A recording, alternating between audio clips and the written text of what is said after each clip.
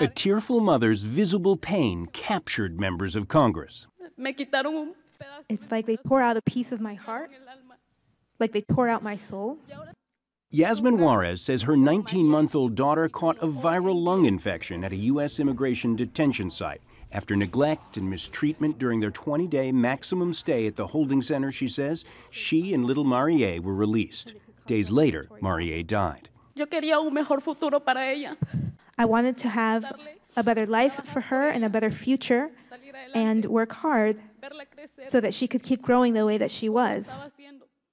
Juarez has filed a wrongful death suit against the U.S. government. I'm so very sorry that we have failed you.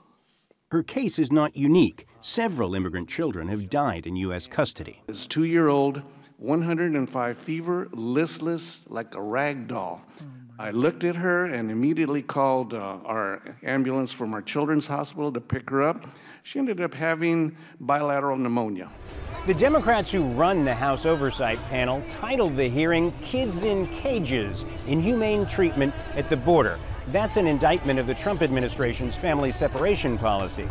Everyone seems to agree there's a crisis at the border, with Republicans saying it's the crush of immigrants coming to the U.S. and Democrats saying it's the detention policy itself.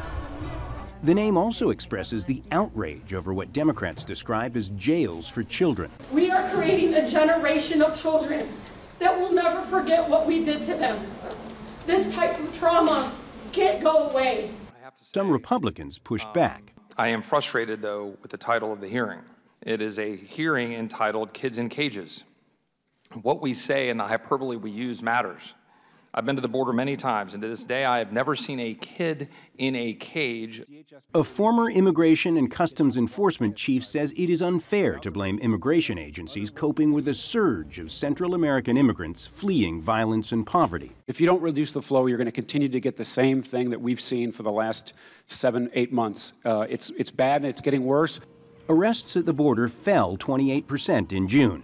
But with the Trump administration saying it plans raids on undocumented families living in the U.S. fairly soon, the crisis at the border and in detention centers continues. Hendren, Al Jazeera, Washington.